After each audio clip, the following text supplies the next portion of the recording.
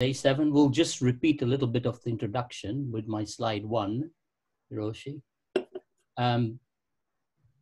Next slide. So when we saw your call with this reference to the plague, we were reminded that many scholars in the 14th century went on to write about the decay and decline of higher education during and immediately after that tragedy, although new institutions and charters did follow 200 years later. With that in mind, we thought that sharing a 5-week fragment from the taxonomy of educational objectives that we set ourselves in January at Harvard might trigger a good discussion and discourse on what design is and what design does. At one level, architecture is a discipline of material organization of many orders, and many notable shifts in its discourse are connected to technology, including material research. And whilst Corbusier characterized the relationship between the architect and the engineer as a struggle, we know that to the contrary, this alliance often produces precious outcomes. When we trace the history of materials like steel and concrete, we can see architects are often left behind and out of the loop as numeracy, articulity, and industrialization drives a newness. Labor divides and regroups in fresh permutations at that moment, leaving designers behind. Jennifer, Nelson, and I were frustrated by observing such a trend in the use of cross-laminated timber and wanted to tackle that by researching for a controlling design idea or ideas and visions through a pedagogical approach that she will unfold in a moment. Through sponsorship by Sventerens Trust in Stockholm, we immersed ourselves in Sweden during February, where we visited great architecture and ended up in the town of Skellefteå, where Martinson's timber factory manufactures CLT timber and other timbers in a sustainable fashion. We spent time looking at technique, traditions, and capacity of the material to give the studio a good base to begin the work. And at this point, I'm going to hand over to Jennifer. Hi, everyone. Hiroshi, if you can just forward now, my first slide. Hi, everyone. Thanks for joining us this evening. The studio that Hanif and I developed begins with these 4 conceptual underpinnings. The first questions the emergence of effects in recent architectural history and locates the design project in the American South, while the third and fourth themes challenge the aesthetics of wood and what we are calling CLT Blanks. When the Guggenheim Museum opened in Bilbao, Spain in 1997, it produced an instantaneous reaction from around the globe. New pacts were formed between cultural institutions, architects, and cities, all vying for their own version of this newly minted shiny museum. Labeled the Bilbao Effect, the recipe was as follows: iconic architecture plus cultural investment could reinvent dying cities. Similarly, the Dubai Effect, largely attributed to the rise of gravity-defying towers, perpetrated during the construction boom of the 2000s, greatly altered Dubai's skyline and became a symbol for free market capitalism.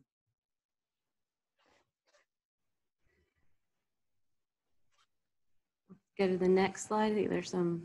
In the late 19th century, after the Great Fire, the city of Chicago's rebuilding effort resulted in the first tall building constructed out of structural steel, 1/3 the weight of its masonry counterpart.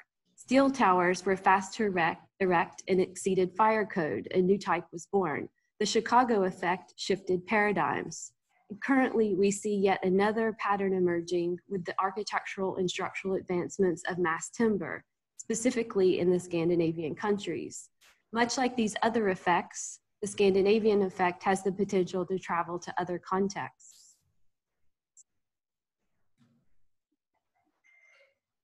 Throughout the semester, students have designed 2 projects tackling the programs of a single family house, which we're going to focus the talk on today, and a mid-rise tower. Here, Mises' house and tower are revelatory. The Farnsworth house came first and the Seagram's tower came after. Yet in the spirit of a shared structural solution seen here in the column detailing of both buildings, we almost forget there's such a significant difference between the height of the 2.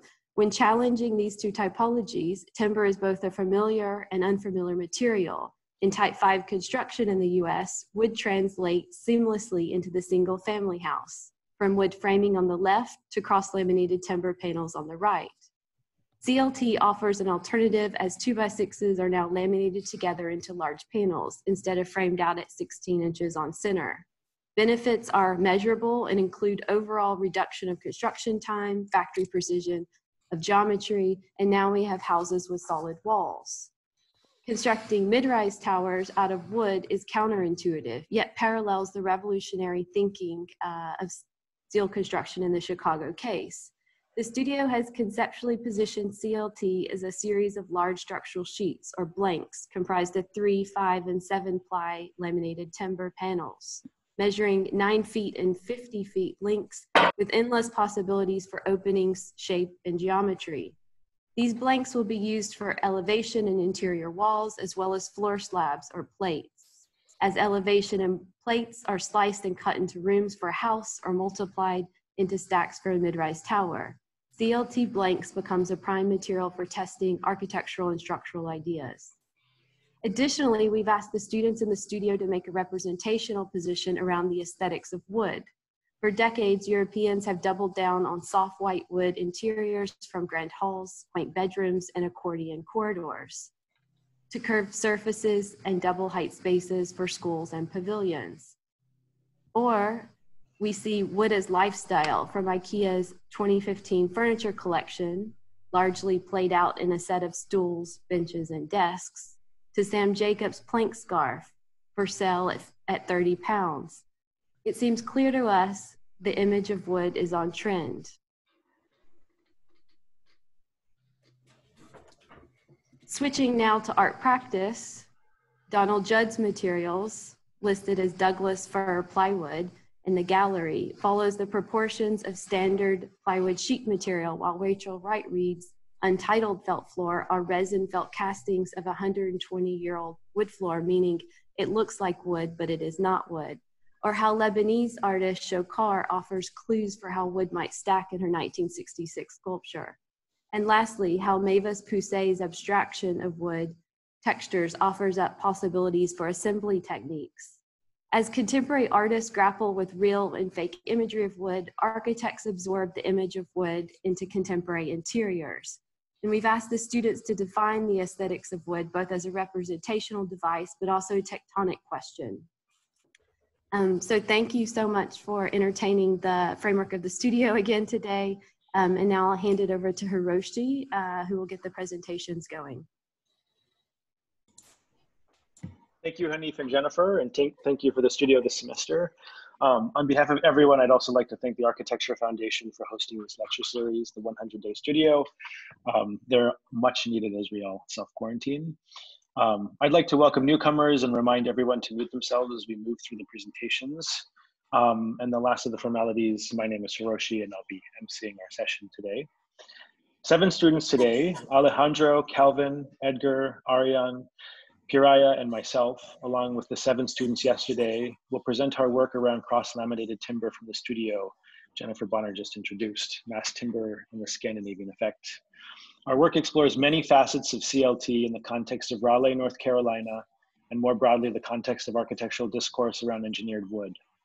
With our program, A Large House for 10 People, and our focus on the expression of the CLT blank, we'll see explorations in material extremes, architectural metaphors with cardboard boxes, wood joint tectonics, the industrial off-the-shelf nature of CLT, carbon sequestration, and props. At the end of our 7 presentations today, we'll have time for questions. We're happy to take questions both as a group and as individuals on our work in the studio and our individual thoughts on the position of CLT in the larger profession. Alejandro will start us off with his take on the extremity of thinness. Thank you. Thank you, Hiroshi. Good afternoon, everybody. My name is Alejandro Saldarriaga. I was born and raised in Bogota, Colombia, where I received my architecture degree from the Universidad de los Andes. Today, I'm going to be presenting my project, which is titled Thick and Thin. The project was born out of my personal interest of challenging tectonic properties of materials. I quickly defined the CLT blank as a heavy and unyielding material, which led me to question if mass timber could adopt delicate and fluid properties like those of a wooden peel. A delicate expression in my proposal asked for a minimalistic design. This led me to the concept of a house of two peeled walls, the walls being the primary structure of the house and the peels would distribute all of the interior spaces of the project. Said concept made the structural design of the house central for the proposal, for which I arrived to 3 structural concepts. The first one consisted of curving the structural wall.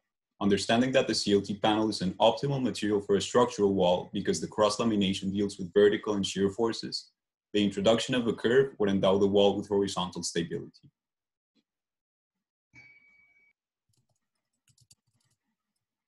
This led me to investigate processes of bending a CLT panel. The first is a process in which moisture is introduced to the CLT panel for the purpose of making the material bend while it dries. And these are some studies made by the architect Akim Menges. The second process is possible by making scores into the cross-laminated panel and cutting the layers that work against the curve through a CNC routing file. This makes the possible curvatures highly customizable because they only depend on the distance between the scores, endowing mass customization properties to the curved CLT panel. The second structural concept of the house is what I'd like to call the dynamic cantilevering slab.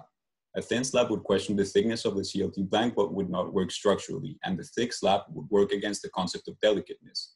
Therefore, a compromise was achieved that consisted of putting the thick CLT slab through a process of CNC routing to create a slab that cantilevers towards the outside of the structure.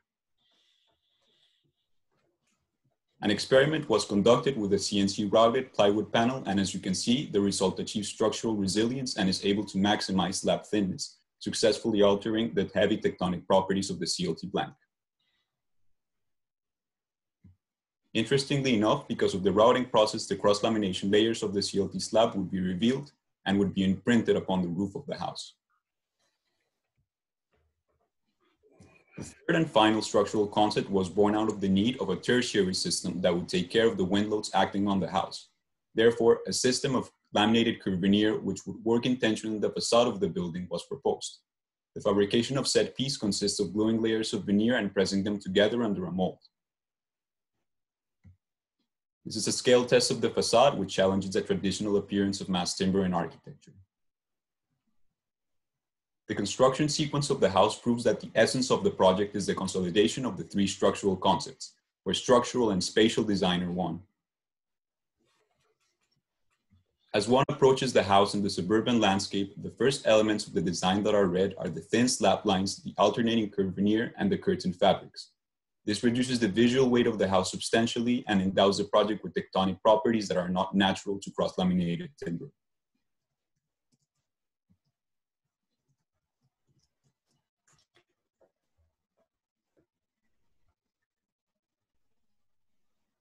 The plan emphasizes the diverse spatialities that the peeled wall is able to generate. All of the program can be held inside the system, and most importantly, 60% of the vertical continuity of the wall is held at all times. The curved wall and the cantilevering slab render supports architecture, an almost massless house that engages vividly with the exterior. This exploration of delicateness and fluidity poses a counterpoint to the thinking of a CLT house as a massing operation and proposes a new typology for the material.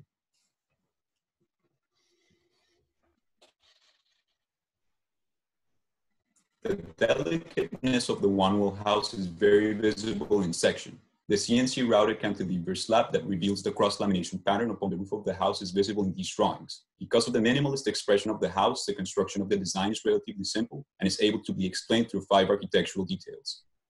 These 2 final images serve as a testament to prove that cross-laminated timber is a material that can be able to adopt more plastic expressions like that of metal and concrete, making it a resource that can replace all construction materials in the long run, pushing for a more sustainable future in the architecture field. Thank you very much. Thank you, Alejandro. Next up, we move to cardboard architecture with Aryan Kaligi. Hello, everyone. My name is Aryan Khaligi, and I'm from Tehran, Iran. I'm going to present my project for Mass Timber Studio called Cardboard Architecture, and I will explain it through a theoretical compass that we were introduced by studio instructors addressing CLT blanks, aesthetics of wood, American South, and finally, the Scandinavian effect. Starting with CLT Blanks as the main ingredient of the project, the goal is to produce volumetric mass using large planar sheets of timber. I looked at cardboard boxes since they're doing the same thing by simply unrolling the flat sheets of corrugated cardboard, making the design operations, and finally folding them back to produce the mass. This took me to Peter Eisenman's cardboard architecture, introduced by him in 1967, and where he's interested in the image of building as cardboard model. And I started with unrolling a typical bedroom, making the design interventions and folding it back to produce the bedroom's mass. And then I used a set of unrolled Home Depot cardboard box to study. Regarding the notion of American South and looking at the suburban houses in North Carolina, there is an interest in a type that expresses multiple parts rather than a monolithic mass as the ideal type for an American family house. So following this massing strategy, I looked at a series of works from German artist Emmy Noble, where he produces unexpected overlaps and compositions using simple primitive shapes. And thinking about the notion of composition in contemporary discourse, I studied Kissing Architecture by Sylvia Lavin, where John Baldessari in his Kissing series embraces the discomfort in composition that is produced by tangential parts. So I regarded each individual room as a part to produce a composition of kissing parts in the plan.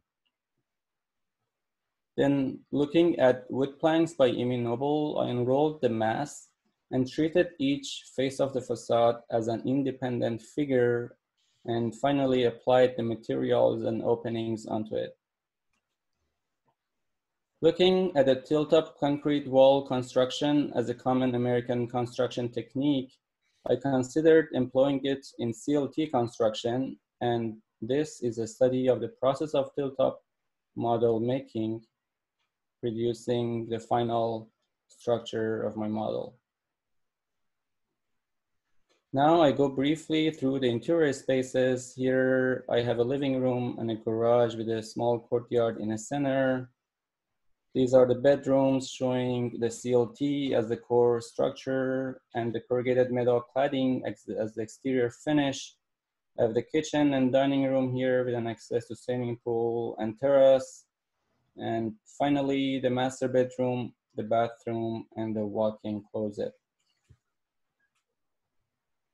I placed the lightweight wood structure on top of a heavy concrete podium, which mediates between the steep slope of the site and the house on top of it. And this is where the house is located within our collective site. Finally, on the notion of aesthetics, there is a mismatch between the openings of the metal cladding and the openings on the CLT core, exposing some of the wood grain to the outside world, as well as some of the exterior cladding to the interior spaces. So back to the studio compass, here is a diagram where I show the area that I focused on in this project. Thank you all for your attention. Thanks, Arya. Next, we'll move on to pegboard tectonics with Calvin Boyd.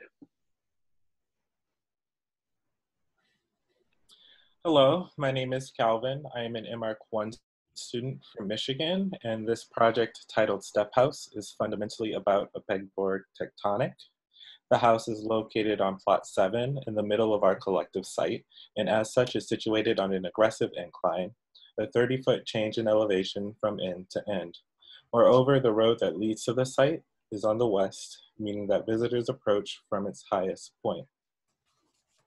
Naturally, these site conditions, along with the predetermined gross area of approximately 10,000 square feet, called for a 3-story project that gradually stepped down the landscape. However, it was important to me that the house also conceptually retain a 1-story appearance.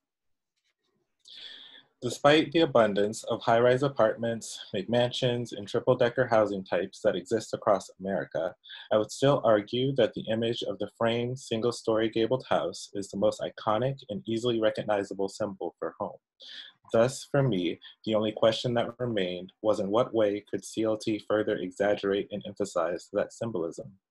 To arrive at an answer, I first decided to partition my project's massing as follows: a conceptually solid CLT top floor supported by two seemingly transparent levels underneath. The solid came from a series of transformations, primarily mirroring and copying, and contains few openings, sans a skylight on the roof. This partitioning not only allowed for multiple readings of the project, a straightforward single-story residence on approach when looking east, while the familiar volume seemingly floats in all other elevations. It also brought the question of structure front and center. In this project, the role of structure and circulation are not merely pragmatic, they are spatial as well. Here, a central CLT stair functions as structure, circulation, and also as a partition between two families. Moreover, strategic cuts within the stair create a vertical gradient of public to private space. The tectonic logic of the stair is the focal point of this project. CLT stair treads slot and notch into openings within the house's pegboard-like CLT core, and residents are let on to the idea that this oversized amenity stair is actually key to the house's stability. Returning back to the idea of a public to private gradient, the entrance and top floor of the house are the most public spaces and are outfitted for two families, in addition to a back corner guest suite. Here, regular furniture appears petite, so 10-person couches and sprawling tables cover the living and dining areas. It is also important to note that the top floor's perimeter CLT walls are what enables the project's extensive roof span with so few other structural elements in plan. The project's CLT stair core and thinner walls from below help support this main space, but ultimately the top floor is gracefully hung from the aforementioned CLT walls above. The result is a lavish space that fully takes advantage of the project's roof, a series of 3 tilted gables featuring a large semicircular skylight that lights and frames the stair below. And after descending to the level below, visitors are able to peek into the neighboring apartments through carefully placed slots within the pegboard CLT wall. The apartments are similar in size and programmatic distribution, however their layouts differ based on preferences derived from the individual families. Though neither apartment is completely private, several striated CLT walls in plan obscure views from one end of the house to the other. Finally, the lowest floor houses bedrooms for both families. Each room differs in size and use, but all are granted an uninterrupted floor-to-ceiling view to the park beyond. Furthermore, bathrooms line the back wall of this plan, and CLT walls shaped like miniature houses both frame the lowermost stairs and provide additional privacy and visual occlusion. All in all, the house is one that is visually divided in thirds from the exterior, but the project's central stair and occupants do not allow the house to do so on the interior. The house is still one that cascades down the landscape in section, but the stair that appears to prop up the entire first floor eclipses that reading, resulting in a clear diagram for the building that's less expected and ultimately more dynamic. Thank you. Thank you, Calvin. That was wonderful. And now we'll take a look at piles and the industrial off the shelf with Edgar Rodriguez. Thank you. Hello, everyone. My name is Edgar Rodriguez, and I'm from Mexico. And today I will be sharing a little bit about my project, Home, a Pile of CLT. The main interest of this project was to give an architectural form to the inherent properties in CLT. And I'm going to describe how this affected the aesthetic, spatial, and structural characteristics of the design. So taking the CLT panel as a starting point, it's worth noting that it's big, flat, structurally sound, and customizable. And for this project, I wanted to preserve the aesthetic qualities of the panel as an industrialized product. The CLT Blank, as we renamed it in the studio, with its maximum dimensions of 2.7 by 15 meters, is used throughout the design with little transformations. This is one of the initial concept sketches. What I was trying to speculate on was the possibility to create a rich and complex spatial condition by intersecting complete panels. This interest resulted in the organization of the program within an irregular arrangement of interlocking walls. And this grid would not only allocate rooms for the program, but it also gives rigidity to the structure of the house. This concept was furtherly explored in the fabrication of a scale model, where all the pieces interlock or sit in place. This model was essential to the development of detailed drawings of the panels that compose a house. These are the panels scattered around the plan drawings, where all the apertures in the panels measure about 2.44 by 2.10 meters. The result of this panelization is a collection of 57 panels that pile up into a house. Hence the second part of the title of my project, A Pile of CLT. The structural architectural buildup of the house takes the expression of a big pile of off-the-shelf panels of CLT. This aesthetic approach of the pile was not only informing the formal architectonic aspects of the house, I also tried to make a reading of this concept at a programmatic level. At a micro level, the program is a pile of stuff. This image shows the objects inside the house detached from their architectural constraints, floating in space. And at a macro level, the program is also a pile of rooms. In this specific case, the traditional suburban house program gets inverted to adapt the house to a sloping site. The bedrooms are located on the lower level, the common areas at the ground floor, and on top a massive gable roof that creates an oversized attic below it. Moreover, this roof stands as a symbol of houseness in a similar way in which this painting by Joseph Beuys conveys the image of a house with a rough smudge of black paint. This building turns into a house the moment that the gable roof appears on top. Architecturally, as we can see in this section drawing, the roof is also acting as a neutralizer, a big gesture that uniforms and disguises the irregularity of the walls and slabs underneath. Another aspect that I tried to experiment with was the exaggeration of the wood grain pattern in CLT. Just given the fact that CLT is built of solid wood, the grain could be used as a graphic ornamentation of the surface. Through a technique called udukuri, which consists of applying coats of colored paint onto a rough surface of wood and then sanding the layers off, this is a possibility. This technique is deployed in the underside of the roof as the only ornamental move of the project. And this also helps to highlight the exceptional condition of the roof within the logic of the rest of the project. In the interior, the CLT is left exposed and the cross-lamination is evident in all the openings of the house. This is a view of the dining room on the first floor of the house. And on the lower level, the CLT panels are anchored to the concrete slab foundation, which is polished and used as a final floor surface, and window panes just attached to the superstructure as fixtures. Overall, this project is a take on the American suburban house. The unique collection of walls, slabs, furniture, and other objects makes a home out of a house. Thank you very much. Thank you, fantastic, Edgar.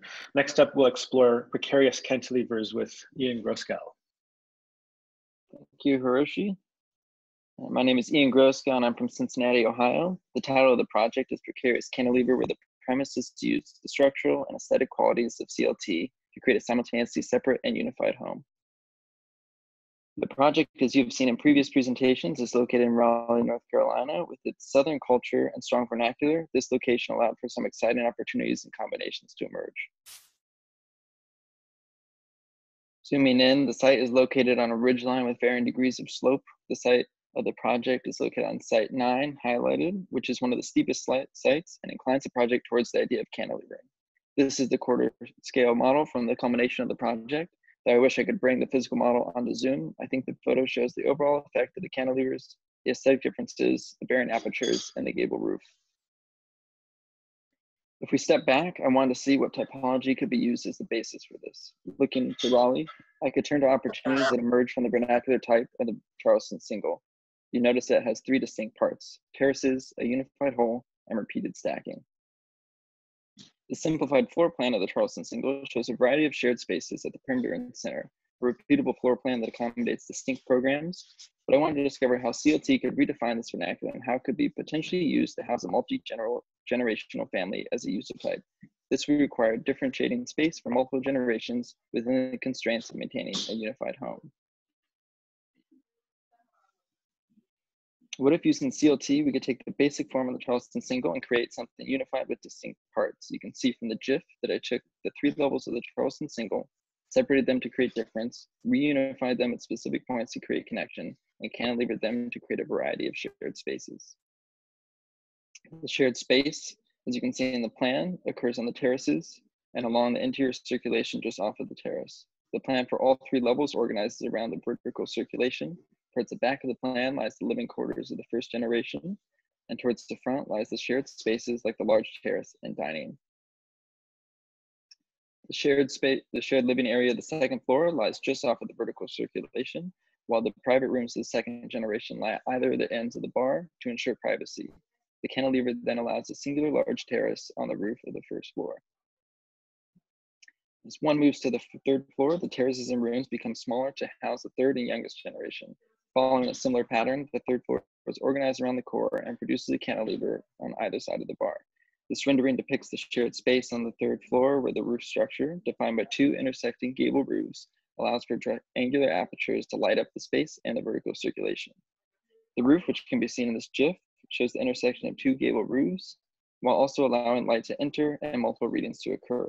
Mixing the black painted wood and the traditional wood treatment, combined with the lining and misaligning apertures, creates multiple readings of separation and connection while understanding that this is one house.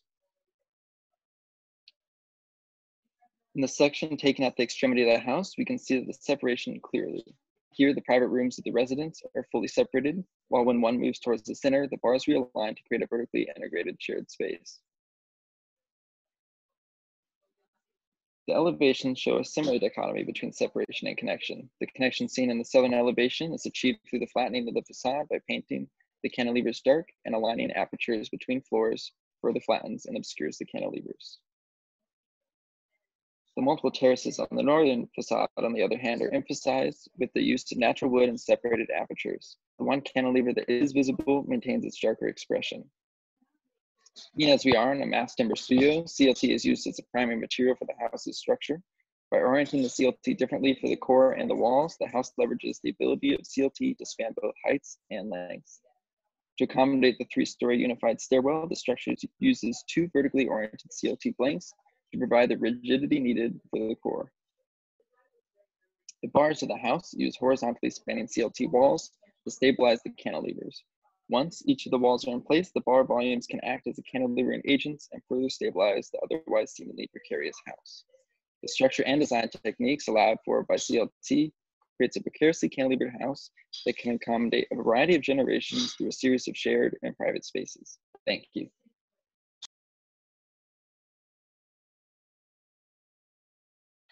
Thank you, Ian. Next, we'll contemplate carbon sequestration with Piraya Supasid.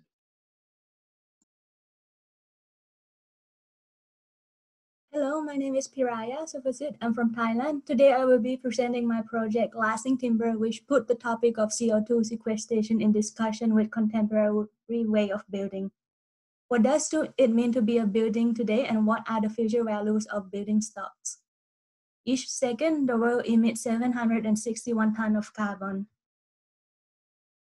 Making a cubic meter of concrete releases 152 kilograms of the substance.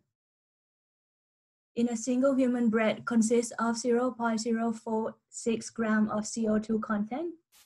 In a year, one tree absorbs about 21 kilograms through the process of photosynthesis, making softwood typical to construction industry straw approximately 1 ton of carbon dioxide in a cubic meter volume.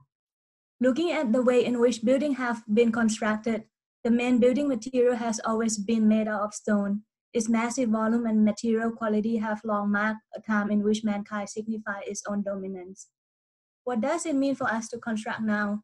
In response to the climatic demand and the rapid population growth, would it be possible to pivot away from what we have always known and understood? If column, the most common architectural element, have always been constructed out of stone and understood to be massive, the Doric column, the Corinthian column, amongst others, Perhaps it is only appropriate that we now erect the same architectural element that would redefine our current time with engineered timber. Unlike its predecessor, the massed timber column may not be very ornated.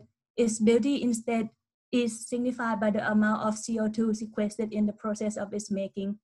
The column composed of interlocking engineered timber unit 1.5 by 1.5 meter and over 10 meter high, sequestering over 22.5 tons of CO2 individually. As a reference, I looked to the building type called antebellum, a neoclassical type from the American South. Classical wooden column line the exterior porch with the inner living space located in the center. In my project, the only element touching the ground is the massed timber column, lining the outer limit of the house, each set 3 meters apart. The first level hangs slightly above grade with a 20-degree difference in orientation from its surrounding structure. The second level is a simple square subdivided into different necessary rooms and spaces. A large skylight cut through the entablature roof with opening penetrating through the interior and exterior spaces. The elevation of the inner volume shows the project's straightforward assembly method with full height opening alternates with CLT sheets. The section reveals how the directionality of the inner volume and the outer perimeter intersect. Half of the space is directed by its planned orientation while the other of its roof volume. The intersection of the two systems work to support the house structurally as well as spatially. The exterior element is constructed with solid timber unit, while the inner livable space is constructed with sheets of CLT. Built out of the same material, the construction method contrasts the exterior and the interior. As one slips through the column as a way of entry, one is given a chance to measure oneself against the wooden mass. Being in the in-between space, one is sheltered yet still outside. Large cut through the depth of the entablature gives the light to both interior and exterior spaces. One enters the house through its lower level, slightly lifted from the ground. A full height window frames the exterior column with a twist in the center, putting forward the relationship between the interior and the exterior. Arriving at the second level, one can closely examine how the light CLT construction meets its massive support. The different axes of the house component can be understood from these corner conditions. Finally, from the second floor bedroom, the 4.5 meter window frames the massed timber column outside, the entablature above, and the view beyond. Like its stone predecessor, the mass element will last through time. As one gazes outside and measures oneself against what one sees, perhaps one can start to contemplate how much more massive elements must one build in order to absorb and store enough CO2 to offset the amount that is being released. A quick shift in way we have understood the built environment and what we have demanded of it may be one way of moving forward. Thank you so much for your time. Thank you, Piraya. And lastly, I will present my own project on CLT props. Again, my name is Hiroshi Kaneko. I'm in the post-professional architecture degree at the GSD, and I'm from Portland, Oregon. This house is based squarely on the fundamental unit of the CLT blank. The blank gives us an interesting new unit to work with. It is planar, is manufactured in standard dimensions, and is finished on a CNC mill. It inverses the fascination we have with steel. It occupies volume in exchange for mass, and it suggests a new kind of plasticity that concrete, once set, struggles to achieve. The CLT blank suggests a paperness, with operative fabrication techniques like cutting, beveling, and what may otherwise be thought of as gluing along the edge, though done instead with nails, bolts, and screws, but nevertheless is still a seam-oriented process of assemblage. Its cost advantage lies in this very point. Prefabricated sheets, complete with windows and door frame cutouts, are shipped to site and are situated by crane, bolted, and given a surface finish. In other words, taped, glued, and painted. The intent then is to exploit this paperness and to liberate CLT blank from its blankness. Through a series of cut and fold and prop and glue operations, a house is modeled that both resists the rectangular blankness of the material and is fundamentally tied to it. The CLT blank, cut, folded, and propped against itself, reminds one of dance. The program for the house is drawn along these lines.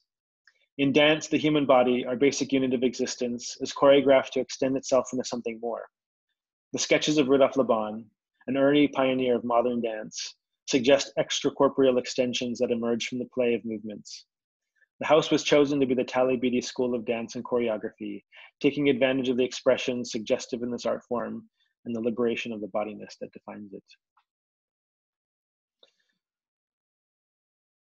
The house begins with the propping together of two oversized CLT surfaces. Taking cues from the suburban site in Raleigh, North Carolina, the house takes on elements of Southern typology, the gable and the wraparound porch. The propping of two large surfaces naturally takes on the form of the oversized gable. These gabled surfaces sit atop a porch propped up by cutout paper-like shapes. A series of other paper-like moves define smaller scale Southern typological elements, the oversized chimney stack, and the exaggerated front door, and the dormer. The cuts and folds create an architecture of prop. One relies on the other. It is a house of cards. Remove one panel and the rest tumble down. The elements are deliberately exaggerated. The architecture becomes a prop for the dancers. It suggests outdoor amphitheaters, wedge spaces to dance into, and massive columnar elements to dance against. CLT inclines itself to the sharp designs of Northern European architecture or the soft materiality in Japanese architecture.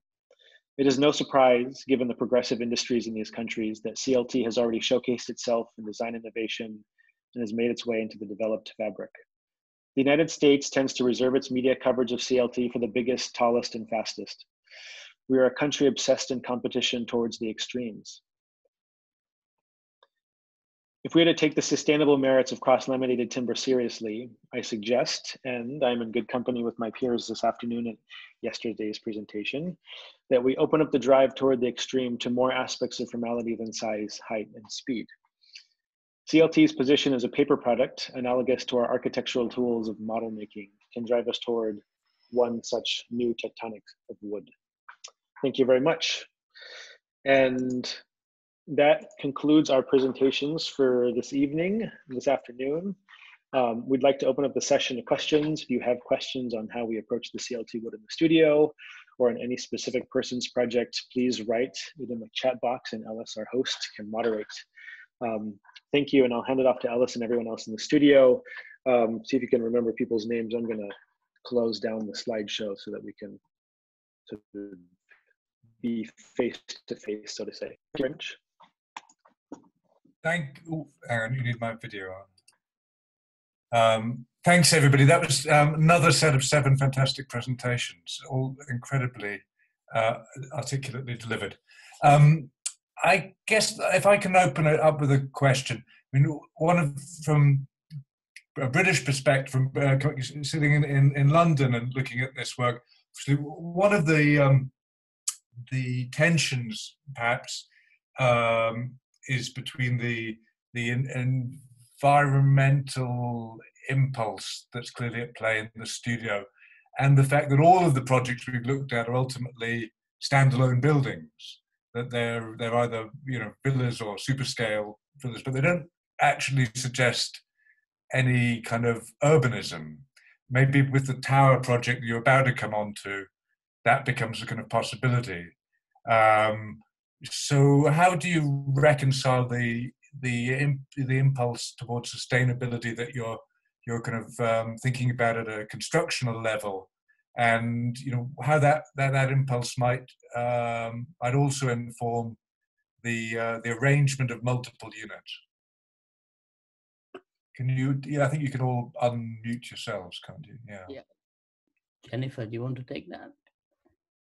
I was going to let you take it, Hanif. Okay. Well, one of the things is that I think one of the students said we were deliberately focused on the USA, where there is a lot of land and there are lots of large buildings. Of course, we could transport it back and the towers that we are now working on. So, as I said at the beginning, it's a small fragment. You're only seeing 5 weeks of work here, and normally it takes a day to present it. We're currently, as a group, working on mid-rise towers between 70 to 120 meters, and that will be the final project. And in there is a lot of material that starts to bring together some of the thinking that goes beyond instrument and beyond technology and beyond industry, which is what we're seeing in the UK quite a lot. It still doesn't tackle the issue of fire. I know that our government is just about to make a decision on that. But I do think that as engineers and architects, we should take control of that situation, break the door down. So in a way, the multiplicity of units that will come out of the tower, where there's some have mixed programs, we are hoping that at the end, we will have some of those to critique and show. And the only other thing to add to that is, again, it's a very small piece of what we're doing. We had planned a very large-scale symposium, which was supposed to be last week, will now be on February the 26th for exactly this reason, with a lot of people who are working on housing, a lot of educators, some people from the industry. So we're still hoping to continue this and try and answer some of those questions, which is February the 26th next year now. But hopefully the fire decisions are made and we'll be kind of able to hug timber again.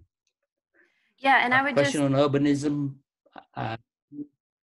Yeah, I would just add to what Hanif was saying, not so much a sustainability position, but I think it was important that the students look at the house first, because at that point they're looking at the scale of domesticity, where they can look at joints, the way things slot together and form. As we know, if we were to start with the tower, I think we kind of all get into kind of stacking floor plates and become efficient very quickly. And so the idea was that the students would undertake some formal ideas first. Okay, and I'm going to hand over the mic now to Maya Mystery. Maya, are you there? You're unmuted now. Yeah, thank you. First of all, thanks a lot for sharing your work. It's quite inspirational and it helped a lot. So my question is, like, I was doing a research about like CLT buildings across over the globe, and I found that there are many precedents like in Europe compared to US. So just wanted to know what are the current challenges faced by this industry and why it's not commonly accepted here. And I like found in comments that like building code is currently a big challenge, but I wanted to know your opinion.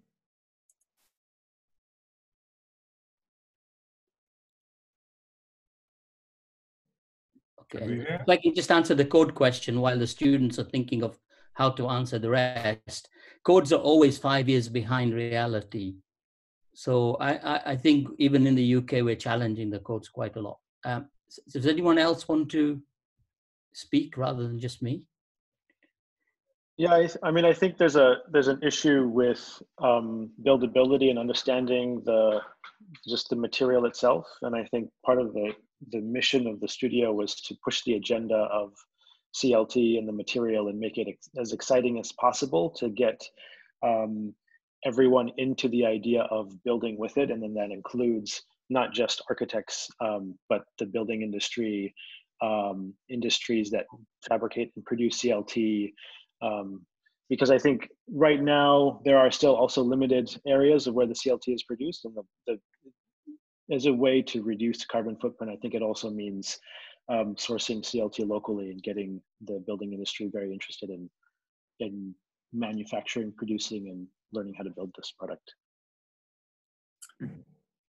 Okay, I'm going to hand over to Sebastian, Doctor. Hello, can everybody hear me? We can. Hello, Sebastian here from South Africa. Thanks for these wonderful presentations. I really enjoyed that. I'm just posted my question here on the text box. We are seeing a lot of beautifully exposed timber surfaces in the presented designs. And my question simply would be, what is your experience with CLT under exposed conditions, the durability of it? We have mixed experience with that, and all the work that we are exposed to, it's usually covered and fully cladded and actually not exposed to external conditions like sun, rain, changing humidity, and the lot. Is there any new developments out there how you can treated and sealed that it actually can be fully exposed? Curious to hear experiences here. I will start. Jennifer's got a lot to say because she's built her own house, or a house, based on some of this. The durability issue is a big question. And currently, I think there isn't a technique as such, and you just allow for sacrificial layers. We know that even during construction, if you don't cover it, you face the risk of moisture also getting into it.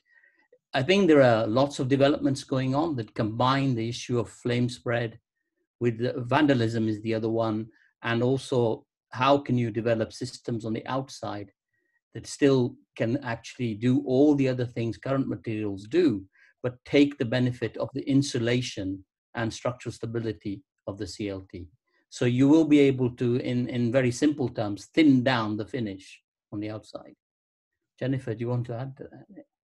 Sure, good question, Sebastian. Yeah, you get about, for a 3-ply piece of CLT, you get about 4 R value.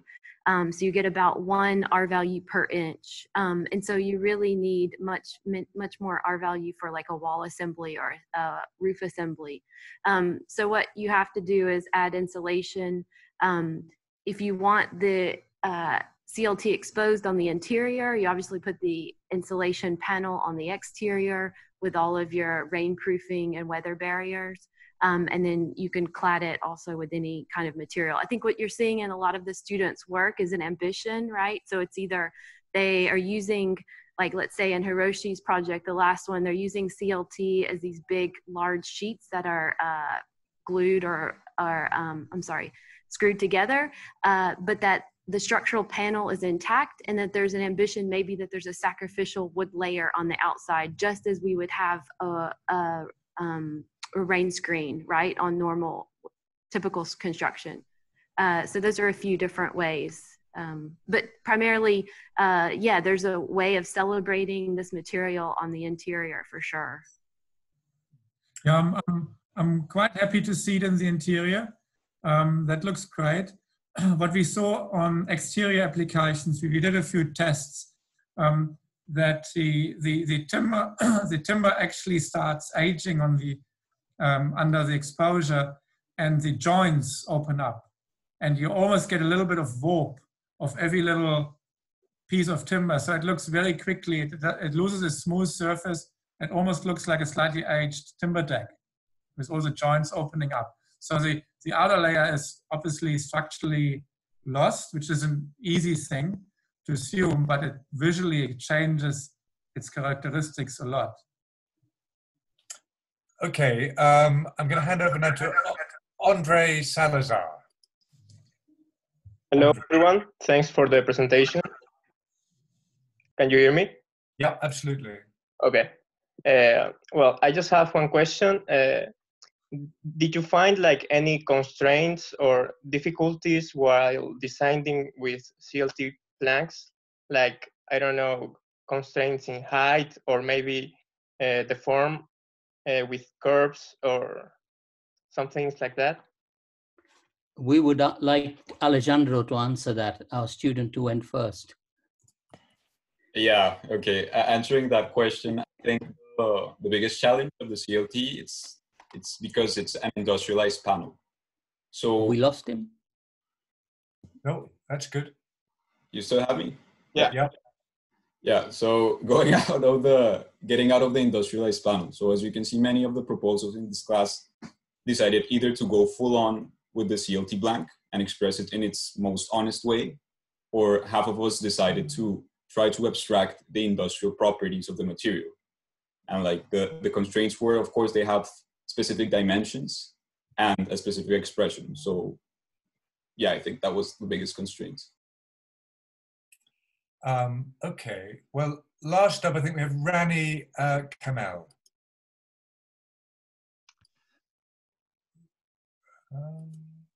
Thank you for the lovely presentations. This is the second session I've been following. I followed yesterday's and today's. I had a general comment. So I noticed that there's a heavy emphasis in the studio on the artistic qualities. and not the structural possibilities or opportunities that open up using this material.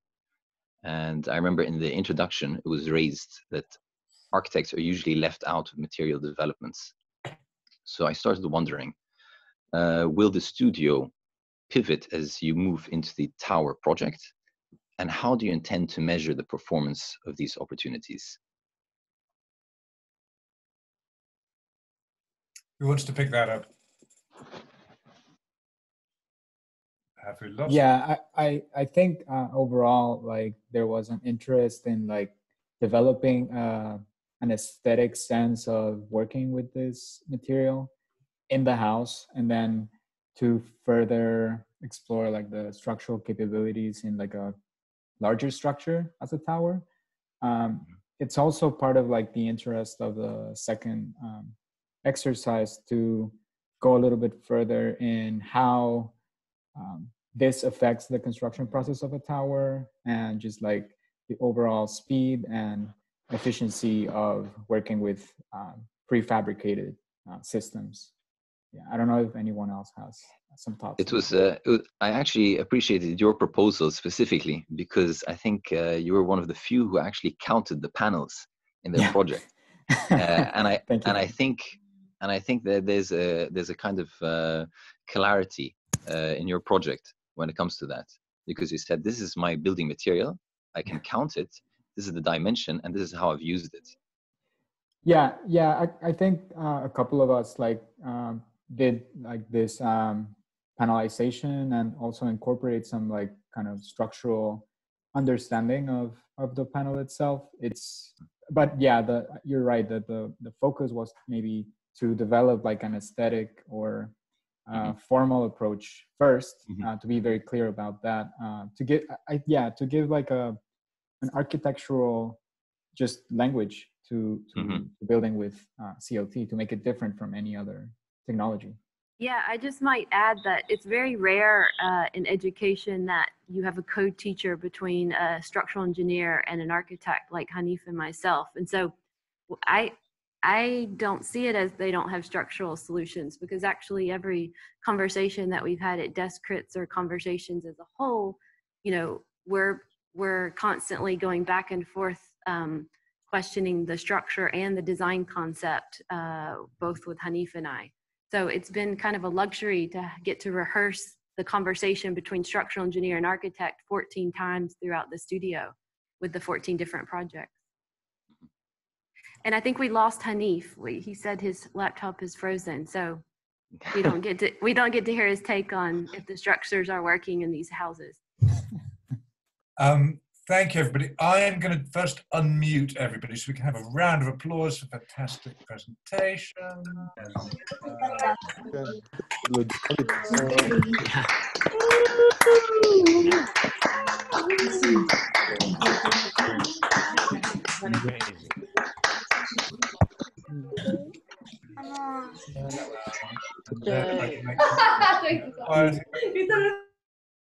Brilliant. And we have a couple of, we have still more to come this week in the 100-Day Studio, 7 to 8 p.m. UK time. We have Joseph Henry from GLA Regeneration.